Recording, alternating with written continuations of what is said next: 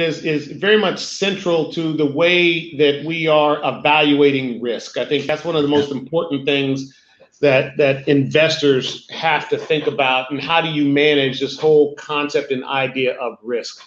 And to think about investing in businesses today that are not sustainable across, think about, broadly speaking, ESG, initiatives.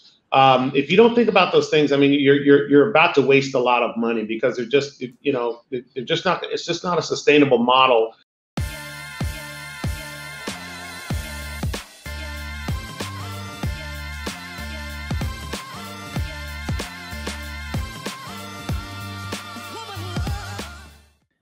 Hello, everyone, and welcome to this week's Masterclass by Presidents Summit, where we today will address the principles for excelling in the future of investing. And with us, we have none other than both the founder, chairman, and CEO of Vista Equity Partners, and the man with the smartest glasses that I've seen in quite some time, Robert Smith. My name is Frederick. I'm the CEO of Presidents Summit, and I can tell you just how pleased and excited I am to be back here for another episode of this fantastic Masterclass series. As always, please do let us know where you're tuning in from in the world. I can see that we have Cyprus, we have Denmark, we have Stockholm, we have Hague, and we get so many others. And yeah, if you don't have any sound on, just click the picture right there. It should be right on. This is the masterclass that we do every Wednesday. For the next foreseeable future, we have a lot of other interesting people. We have Linda Rottenberg, we have Carla Harris, we also have Mark Randolph, the co-founder and former CEO of Netflix. So we will continue to do this for many, many more weeks, and very excited about welcoming these fantastic people as always. This masterclass will be an hour. Robert and I have some questions prepared for you that we will address regarding investment, both the current state, but also the future state of investing. But as always, you can ask any questions you might have in the Q&A section, and we will try to address as many of them as possible. And also, if you agree or even disagree with some of the advice that Robert is giving, or myself for that matter, please let us know in the chat section. We would love to engage with you. We would love to see your point of view of the things, and share any knowledge, any insights, any inspirations that can all help us move forward in this at the moment, very, very unpredictable world. But I think without further ado, thank you to everyone tuning in. Welcome to India, Copenhagen, all the places that you're tuning in from. And a big, big welcome to you, Robert. How are you?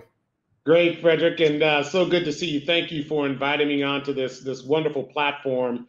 I will be happy to share insights and experiences, but I won't give any advice for sure. But it's so encouraging to see what you've built here, and just to hear all of the people. It's the beauty of technology, from all around the world, and wonderful places that I used to get to visit all the time, and just itching to get to go again, who are interested in hearing about investing, hearing about the world that I get to live in, which is a world of enterprise software and investing, and that confluence of those two intersections, and how it's really changing everything that we do. So again, thank you for inviting me, and I'm excited to be here and share some time with you.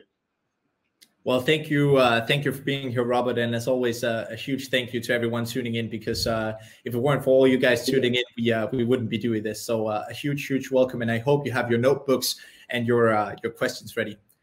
But without further ado, we have a lot to cover, Robert. We have to cover the principles for excelling in the future of investing. But I think before we delve into all those insights, I want to know a little bit more about the man that I'm speaking with right now, Robert, who started out in Goldman Sachs, obviously a pretty known company around the world, and especially within investment. But you then decided to build Vista Equity Partners. Mm-hmm. Why was that? So, I mean, we got to start actually before then. One of the interesting aspects of our business today of investing is our model of investing, and what we do at Vista. We are enterprise software investors that look to bring what we call best practices to enable our management teams to more effectively grow their businesses and more effectively scale their businesses, and to continue to expand their profits. So growth at scale is one of the principal tenets that we focus on. But if you go way back, I mean, my fundamental background is in engineering. I was a chemical engineer. And I've spent a number of years traveling in many places that you named already, solving some process engineering problems. And to a great extent, I call it fast forward, Vista is a process engineered solution to investing in enterprise software. And we'll be able to unpack that a little bit later. But that, in essence, is the construct. The original insight, though, came from my process engineering days.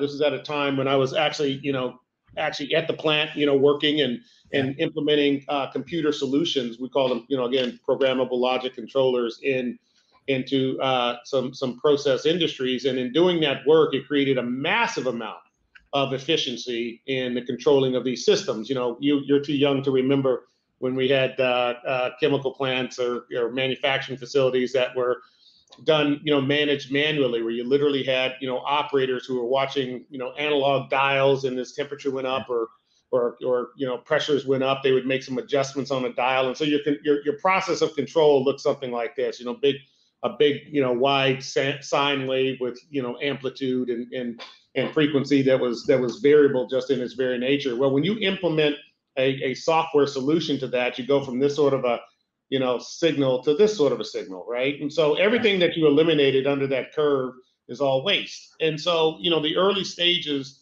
of what software did was eliminate cost and cost reduction for manufacturing, and then it went from manufacturing into the work environment, the white collar environment, and all of a sudden you're now starting to deal with process efficiencies with clerical work.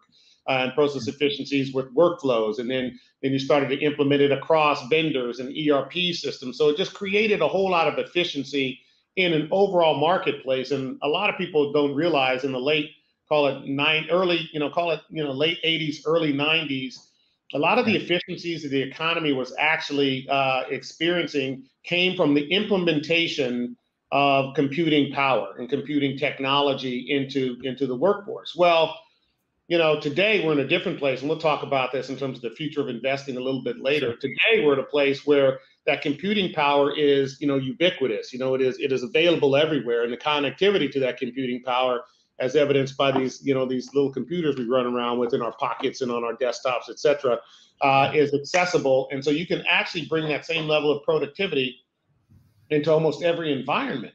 And that's what this whole fourth industrial revolution is all about. So the early days of Vista, in essence, we're identifying that there's massive productivity that comes from enterprise software when introduced into the business environment.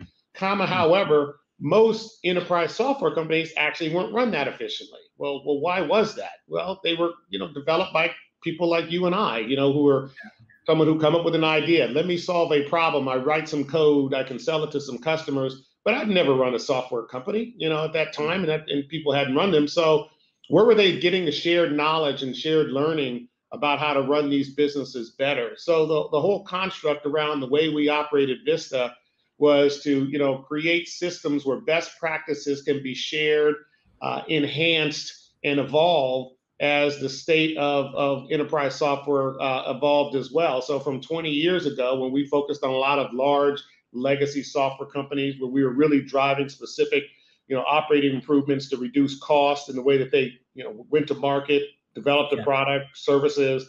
At the time you wouldn't remember this, but you actually didn't have cloud-based computing. You literally send out a disk, a DVD with your upgrades to thousands of customers over the weekend. They'd have to put it in and load it and upload the new software, and there'd be problems. So you get thousands of calls back, all that sort of stuff. But to where we are today, which is more native cloud-based expressions, and that's where we started. It was how do we bring operational efficiency to enterprise software companies?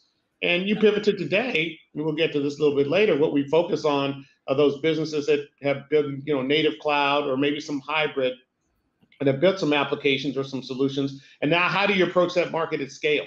And how do you enable them to go to market faster, develop the products more efficiently, leverage, I'll call it the intellectual property that resides throughout the planet through centers of excellence to create high efficiency in the way that they do their work every day. So, from its origins, it was about how do you bring efficiency first to the enterprise software companies. Now we're bringing, how do we bring efficiency to our overall network of now, 68 software companies or so, plus or minus every day in the work that we do. That's a great intro. And I see here that Ernst said, hello from Germany, Robert P.E. Goat. I love that. I love that we have that level of enthusiasm on these master classes. I love that. And please continue with all your wonderful comments. We've also already gotten a ton of questions, which I can't wait to delve into. But thank you so much for the introduction there, Robert. And it would also be interesting as we go along to learn a bit more about some of the challenges, some of the learnings and opportunities that you have gathered in your years, not only as an investor, but also, I mean, as an entrepreneur by starting up a company and all those things.